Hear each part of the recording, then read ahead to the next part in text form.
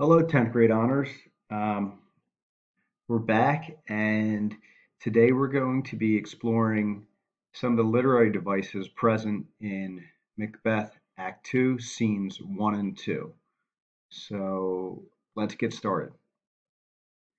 So the five devices that we're going to be looking at are Shakespeare's diction, looking to a higher power for strength, the power of prophecy, disturbance in the macrocosm, and objective correlative.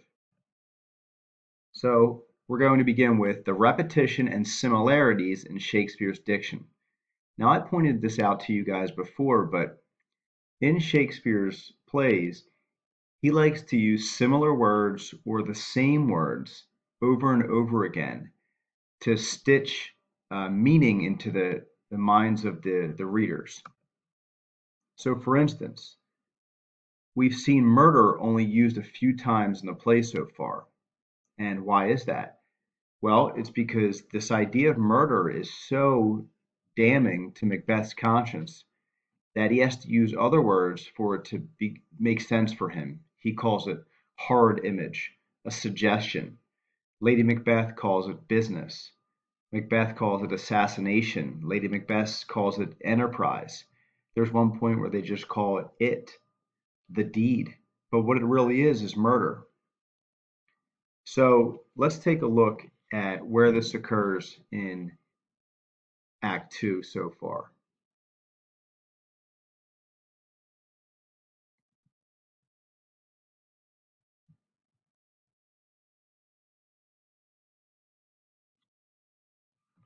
So if we just do a quick search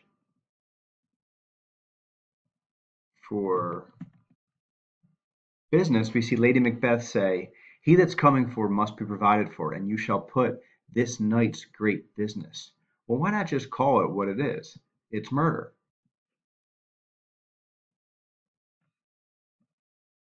When Macbeth thinks about it, he calls it a suggestion. Why do I yield to that suggestion, whose horrid image doth unfix my hair and make my seated heart knock at my ribs? So as we're going through the play today, keep in mind that these words will be used in place of murder.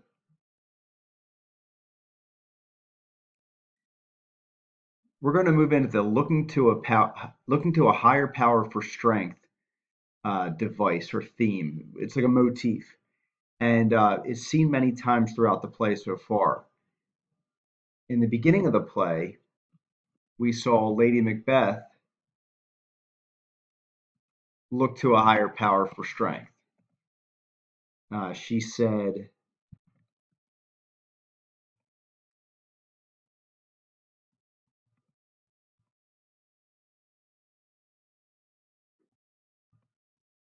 "Come, you spirits that tend on mortal thoughts, unsex me here. Come to my woman's breast, take my milk for gall."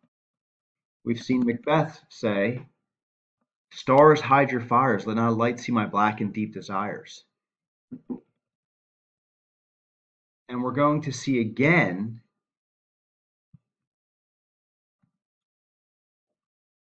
him use this. He says, "Thou sure and firm set earth, hear not my steps, which way they walk, for fear the very stones prate of my whereabout, and take the present horror from the time which now suits with it."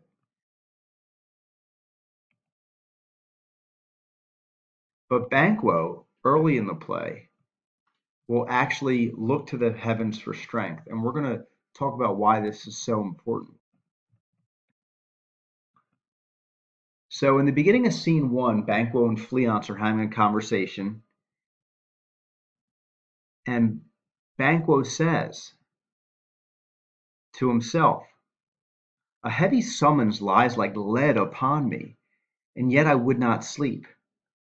So when he says that, he means that he's summoned to sleep. He feels like he should be sleeping, but he can't. Well, why is that? It's because he's been intoxicated by the witch's prophecies. He then requests merciful powers. Who's he speaking to? He's speaking to the heavens. Restrain in me the cursed thoughts that nature gives way to in repose. He's asking the heavens to give him strength not to give in to this evil temptation. So it's clear that the power of prophecy is starting to infect Banquo as well. Because remember, and we'll come back to this, but the witches said that they were going to rob Macbeth of sleep. Well, it seems that they've robbed Banquo of sleep as well. And then Macbeth enters, and we see them have this conversation, and Banquo reveals to him, everything's good, but I dreamt of the last night of the three weird sisters. To you they have showed some truth. Macbeth, lying to Banquo, says, I think not of them.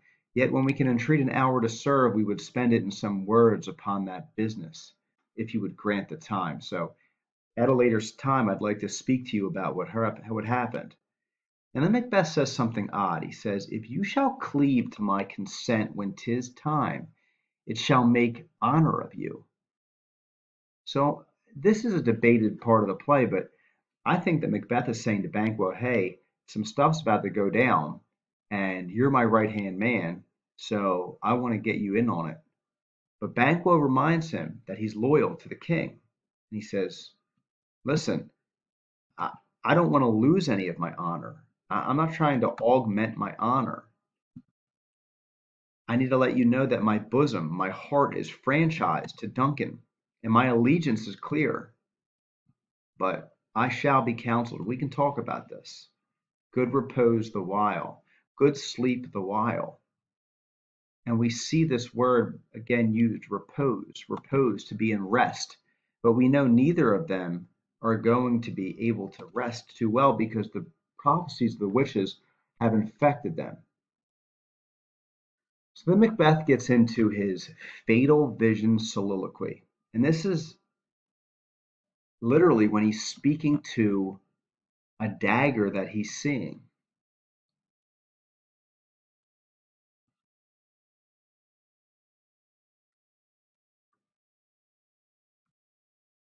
And now we can talk about the power of prophecy. So back to this timeline of cursed sleep. So in the beginning, the witches plan to rob Macbeth of sleep. Banquo demands that the witches reveal his future as well. Lady Macbeth planned to kill Duncan in his sleep, and Banquo reveals that he is having difficulty trying to sleep. So we see this like timeline of how sleep is being compromised by the character's actions.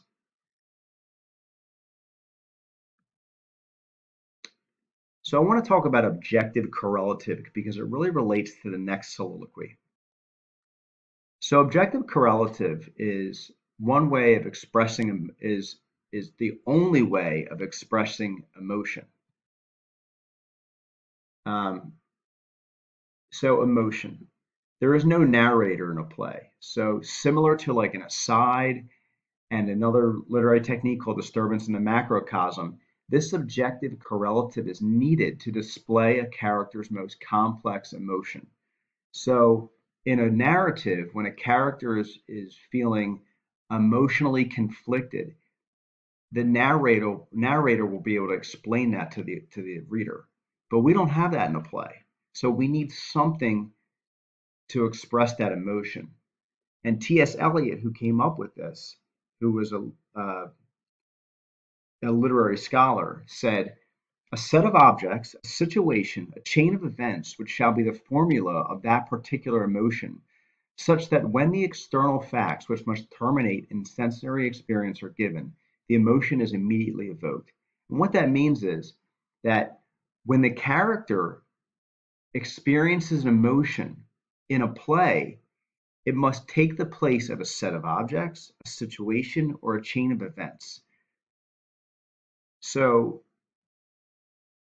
when Macbeth says, Is this a dagger which I see before me, the handle towards my hand? Come, let me clutch thee. I had thee not, and yet I see thee still. What does this dagger is the object? What is the emotion that Macbeth is trying to convey?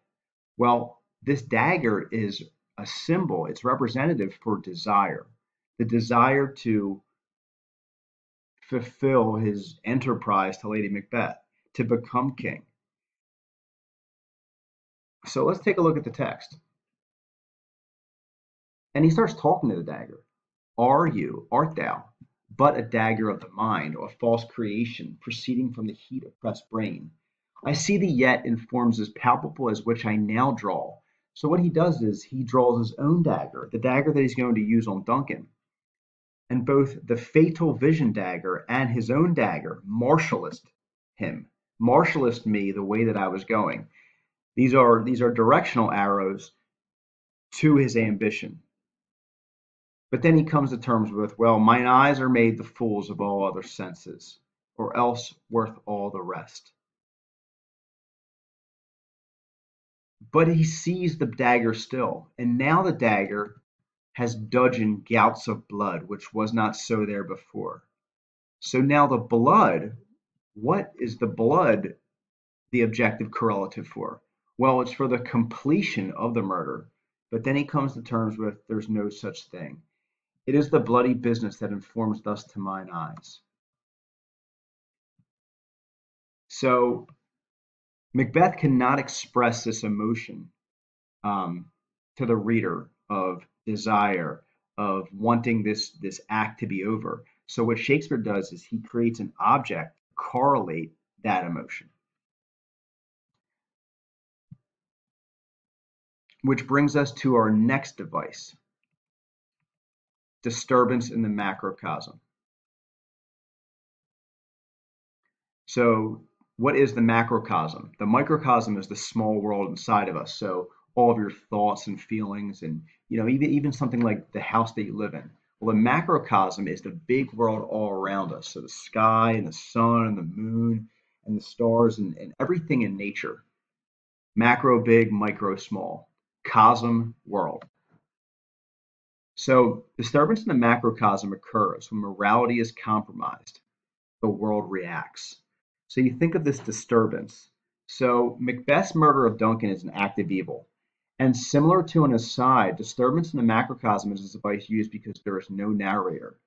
So in a narrative, in a novel, writers can create atmosphere through the narrator. They can talk about how the bushes rustle, or they can talk about the overcast sky or the storm clouds. But in a play, they can't do that. So they have to use the voice of the characters to create this atmosphere. So disturbance in the macrocosm occurs 3 times: before, during, and or after a horrific act. It is usually illustrated through the paranormal, weather phenomena, or other strange, unexplainable events. So, for instance, in Julius Caesar, right before Julius Caesar is assassinated, a man walks through the streets on fire. Lions come out of their cages. Horses are eating themselves. Um, really strange events, and it's supposed to tell the audience and the other characters that something bad is going to happen. And we see this all throughout Act Two. So right after Macbeth comes to terms with, okay, there is no dagger, he says to himself, now over the one half world nature seems dead, and wicked dreams abuse the curtained sleep.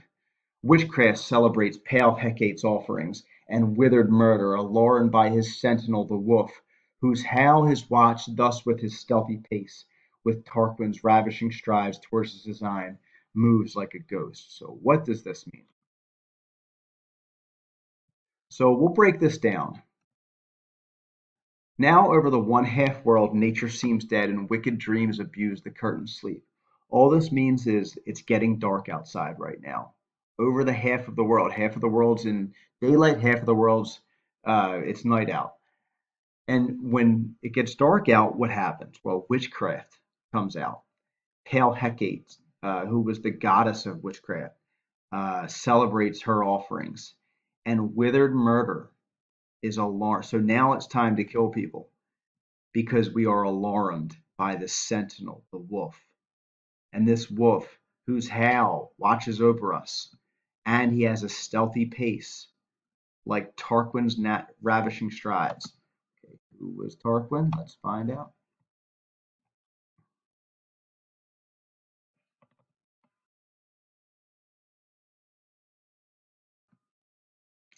He was the legendary and seventh and final king of Rome. So this is some type of reference to ancient Rome.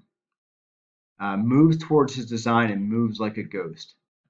And this is where he gets into his looking to a higher power for strength. Thou sure and firm set earth, hear not my steps. Which way they walk, for fear thy very stones prate of my whereabout, and take the present horror from the time, which now suits with it. Whiles I threat he lives, words to the heat of deeds too cold breath gives. And a bell rings, and that's Lady Macbeth, ringing the bell, letting him know, I go, and it is done. The bell invites me. Hear it not, Duncan, for it is a knell that summons thee to heaven or to hell. And we have our classic end of scene rhyming couplet to bring us to the next scene. And we don't see the king get murdered. It wasn't politically smart for Macbeth to have a king being murdered on stage. Macbeth was, I'm sorry, it doesn't make any sense for Shakespeare to do this. Shakespeare's biggest patron was the King of England. So Shakespeare wouldn't want to ruffle any feathers, so this murder happens off screen. If you want to see the murder happen on screen, there's a bunch of performances that are available through Amazon Prime and on YouTube where you can see this happening. So now we're going to move into scene two. And Lady Macbeth opens up. That which hath made them drunk hath made me bold. What has quenched them hath given me fire.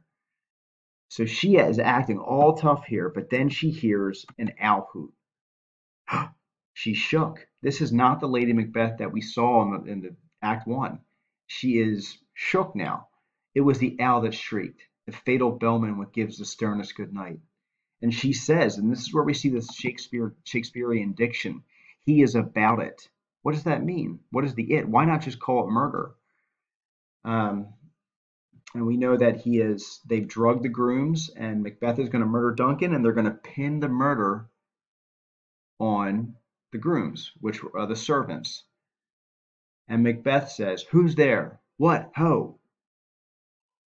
And Lady Macbeth, it's really dark out, guys. They did not have electricity during this time, so she's wondering what happened. And he says, I have done the deed. Didst thou not hear a noise? I heard the owl scream and the crickets cry. Did you not speak? When? Now. As I descended, and take a look at this word, descended. It literally means as he came down the steps, but symbolically, figuratively, maybe it means as he descended in his trek towards hell, in his descent towards immorality. So now they're just having this conversation. Who's in the second chamber? Oh, it's the youngest son, Donalbain. And we see a lot of regret in Macbeth's voice. And this is where I want to remind you about the subjective correlative. Because all throughout this scene, Macbeth is experiencing a flurry of emotions, and Lady Macbeth as well. So they need these emotions to be come to life through objects or a situation or a chain of events. So for instance, this conversation they're having is the situation, and there's a lot of confusion. But let's really get into what the objects are. So one thing that happens is Macbeth hears these words from the grooms. For instance, one of them laughed in his sleep at him, and one cried out, murder. That they did wake each other. I stood and heard them, but they did say their prayers and addressed them again to sleep. So, what is happening to Macbeth? Is he really hearing this, or is this really happening, or is this all in his head? Is this the witches speaking through the grooms? We don't know, but we know Macbeth has regret because he wouldn't be hearing these things if he didn't. Another said, God bless us, and amen to each other. But I couldn't say amen back to them. I could not hope that they would be blessed because he knows they can't. He knows he's going to cause their death. And then he hears, sleep no more. Macbeth doth murder sleep, the innocent sleep, sleep that knits up the ravelled sleep of care, the death of each day's light, sore's labor beth, balm of hurt minds, great nature's second course, chief nourisher in life's feasts. He hears this from the guards, and now he's freaking Lady Macbeth out. What do you mean? Well, why is this so important? Because remember, guys, in the beginning of the play, the witches said, "Sleep shall neither night nor day hang upon his penthouse lid. He shall live a man forbid." They are going to curse him. We see these references to sleep. Now, what do you mean he's not going to sleep no more? Is he not going to literally sleep, or is he just not going to be able to have rest? So Lady Macbeth starts telling Macbeth, she brings up this idea of water. Wash this filthy witness off your hands. Macbeth has blood on his hands. And what she's saying is, you need to wash this deed off your hands. We need to get rid of this. You need to look like the flower because there are people are going to be entering our scene pretty soon. And she says, "Infirm, you are sick of purpose. Give me the daggers. The sleeping and the dead are but his pictures. 'Tis the eye of childhood that fears a painted devil." And then Macbeth starts to hear knocking. And this knocking is the object for his emotion, which is guilt. And he asks the question, and this is a really good scene. I'm sorry, a really good line because it's going to come up later in the play. And he asked the question, "Will all of the great Neptune's oceans wash this blood clean from my hand?" And we know that Neptune is the Roman mythology equivalent for Poseidon, the god of the ocean. "Will all the oceans in the world wash the blood clean from my hands?" And he says, "No, this is such a horrific crime that there's nothing that I can do to wash this blood off my hands. I will never be able to get rid of this guilt, this horrific act. I am forever stained. No, my hand is so soaked with blood that if I dipped it into the ocean, it would make the multitudinous seas dyed uh, with blood, with making the green one red." And she reminds him, "My hands are of your color, but I shame to wear a heart so white." And they keep hearing this knocking, knock, knock, knock, knock, knock, knock. It's kind of like Edgar Allan Poe's The Telltale Heart, sitting under the floorboard, knocking at his conscience. And is it really happening? Or is it symbolic for the crime that he committed, knocking at him? "To know my deed 'twere best not to know myself. Wake, Duncan, with thy knocking. I would thou couldst. I wish I could wake you up, Duncan. I wish I could wake you up." And this is kind of like a parallel rhyming couplet because at the end of last scene, he's speaking to Duncan. He says, "Hear it not, Duncan, for it is a knell that summoned thee to heaven or to hell." And he's speaking to a dead man walking, Duncan.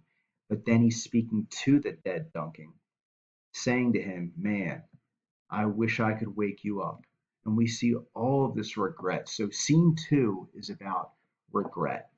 If the emotion that's being elicited in scene one is is ambition and desire, then scene two is guilt and uh, regret. So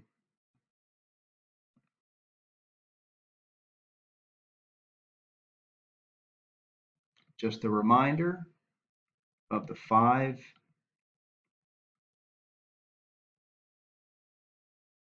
topics that we covered today: Shakespeare's diction, looking to a higher power for strength, the power of prophecy, disturbance in the macrocosm, and objective correlative. And thank you to Slides Go for this sweet classroom PowerPoint. And you guys have a great day and stay tuned because I'll be recording a lecture for um, Macbeth 2.3 and 2.4 soon. Have a nice day, guys.